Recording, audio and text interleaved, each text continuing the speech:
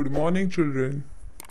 Today we are going to study about the lesson number 2.2, Nature created man and woman as equals. So hold the pencil in your hand and underline the difficult word or note down the meanings in your notebook. This is what the father of our nation, Mahatma Gandhi, has to say. Woman is the companion of man, gifted with equal mental capacities. She has the right to participate in the minutest details in the activities of man and has the equal right to liberty of freedom and liberty with him. So, in the day when he lived so many years ago, according to him, man and woman were equal. Let's see first the warming up activity, which is on page number 30, which shows you how women are discriminated against. Sometimes made to do the household work, while her brother goes to school. And sometimes when she is an adult, she is only cooking and looking after the house, children, and her family. This is gender equality. You can see on the pictures shown in this page. Now come on page number 31. See the first paragraph. The house and its surroundings are a sight of peace in the early morning of April. So it was an early morning in the April. The house was by a small stream of crystal clear water. The stream came down from the green mountains only 2 miles away, and all around this house there was a stretch of hundreds of acres of fertile land with yellow mustard flowers. There was a garden in front of the house, and trees of many kinds of bearing flowers of various hues and fruits grew on all sides of the house.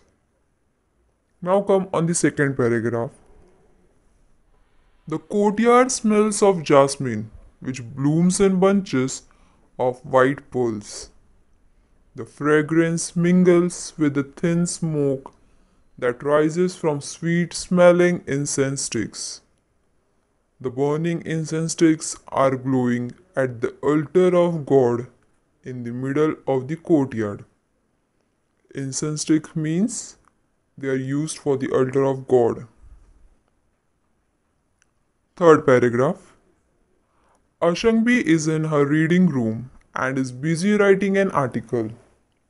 She is a middle-aged mother of 3 children and a journalist and women's rights activist.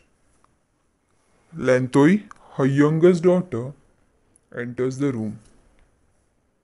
She is an intelligent girl. She is a very clever girl. Today she looks thoughtful and she takes a seat by her mother's side. So she thinks something and she sits beside her mother. At the sight of her child, Ashangbi lovingly asks, "Have you finished your study, my dear?" "Yes, mother. I finished it last night. Today being Sunday, I want to do something interesting," Lantoi says and waits for her mother's response. "Tell me what you want to do," Ashangbi asks her, quite amused. "Mother, tomorrow I am going to represent the Siroi Lily House as a speaker in a symposium at our school. And the topic is God created man and woman as equals. Will you spare some time to have a discussion with me?" Lantoi presses on her mother. Symposium means to keep a meeting at which experts have discussion, and presses on means to persuade something to do by someone. The fourth paragraph. Lantoi has just had a discussion with her father on the topic. Tomba, her father, is a husband supportive of the activities of his wife and a loving father.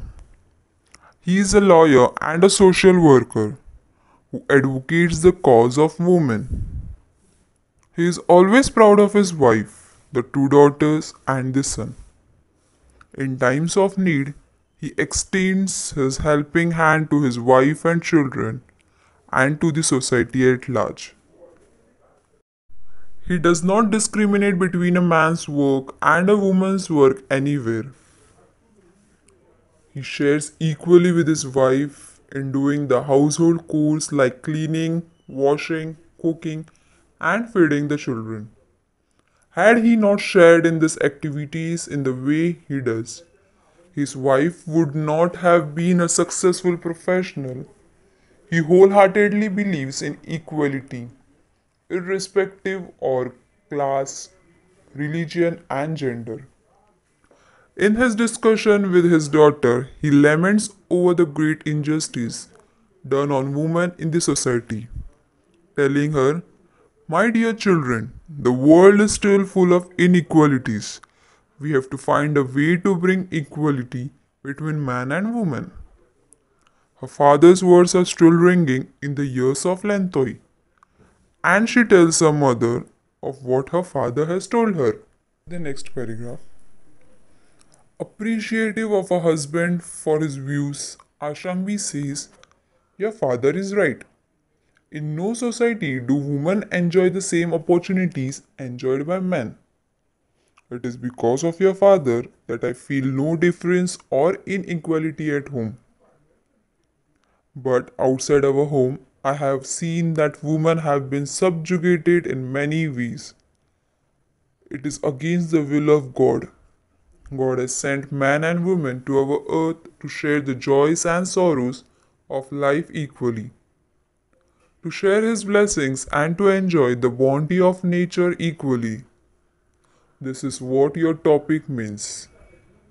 So this Ashangbi and her husband, they both talk to their daughters about what is gender equality, and Ashangbi says her daughter that she is very lucky to have the husband, her father, that he is the right person.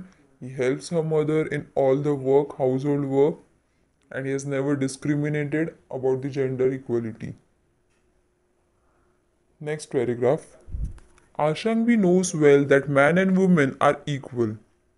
Women, who are half of the human race, are as important as men. She writes and talks about such topics. Her daughter, though her child, also understands well that her mother is not a person of lesser quality than her father. She says, "Our home is full of love with you, mother." So, Ashangbi, she says of child that all the men and women are equal. And even the daughter, she thinks that her mother is not lesser than her father. They both are very equal in all the works, whatever work is there. And because of that, in their house, the house is full of love. The mother beams with joy at the words of her daughter. As a matter of fact, mother is fountain of love in a family. This bond of love is beyond comparison with anything else in the world. It is because of this that motherhood has been glorified and women accept the challenges in life to become a mother. Glorified means praised. Showing deep affection, Ashangbi continues, "Pioneer women testify to the equality of women with men. Actually, life is not possible without both women and men." Yes, children. Pioneer means what? A person who is among the first to take up a cause, especially in a new region. So this Ashangbi took a first step about through the equality of women, to talk something about the equality of women. And what they are saying that life is not possible without women and men both. Yes, if the life should go on, both are important in the life.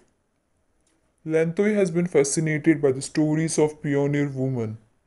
Our grandmother had narrated many stories of the brave queens like Linthoi Ngambi and Kuranganayani, who were as brave as kings. So this Linthoi grandmother, she has narrated many stories of these two queens. There were also many brave women among the common people. These women, as her grandmother narrated, were makers of home, family, society, and the nation. They were civilizing influences. At the same time, they were also adventurers who claimed their shares in free land, ploughed and raised crops with their own hands and drove cattle. Modern women have become mountaineers, naturalists, astronauts, scientists, soldiers, and political leaders. This proves that there is nothing a woman cannot do, and also that women and men were created as equals. So, what they are saying is, before times, the women used to do for farming, they used to go to work for farming, ploughing. And now the modern women are also working as a mountaineers, they are working as astronauts, scientists, soldiers. And also there are many political leaders who are women. So it shows that women are also as equal as the man. Whatever work man can do, the same work women can also do. We are not less than man. Then she asks her mother further, Mother, you have thrown light on the equality of man and woman and also have emphasized that the world is still an unequal world. Thrown light on means to give some information, or she has explained about the equality of man and woman. Then, what I would like to know is if there are moral, social, and legal provisions to enable women to express their physical and mental potential and to set themselves free from suppression. Amazed at the curiosity of her daughter, Ashangbi adds, now she is asking about some legal provisions about the physical and mental potential for the women. So even Ashangbi adds that there are many under the aids of the United Nations. There is a declaration for a new world of equality, and it has the following dimensions. Okay, dimensions means some aspects are given. First is equal access to basic social services including health and education. So there should be very equal access for the health and education in social services. Equal participation in political and economic decision making. So there should be equal participation of man and woman in all the political and economic decisions. Equal reward for equal work. Yes, equal reward. Reward means whatever you get after you are doing your work. So the reward should be given equally. It should not be that men should get more and women should get less. Elimination of discrimination and violence against women. Elimination means to get out of the violence against women. So there should be no elimination. Then the mother concluded, my dear daughter, we can affirm along with the United Nations that man and woman are equals. Now what the mother is saying that in last, she is saying that we can affirm along with the United Nations that man and women are equals. Lentoi understands what her mother means and what the topic of symposium means.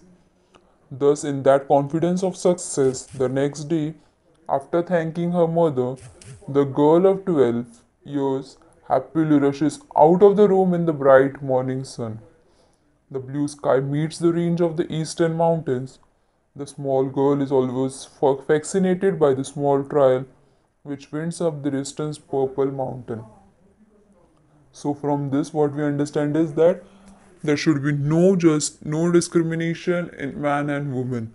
Both should be equal, and even this girl, this small little girl of 12 years has understood everything of the gender equality, and she is now ready with her topic to go and perform it and give the speech.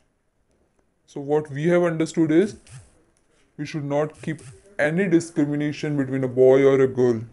Even if she is your sister, she must be your mother, anything. Do the work equally. Help your parents at your home. Don't think that if I am a boy, I can't do this. Or don't think if I am a girl, I cannot do this. This work is of a boy. No.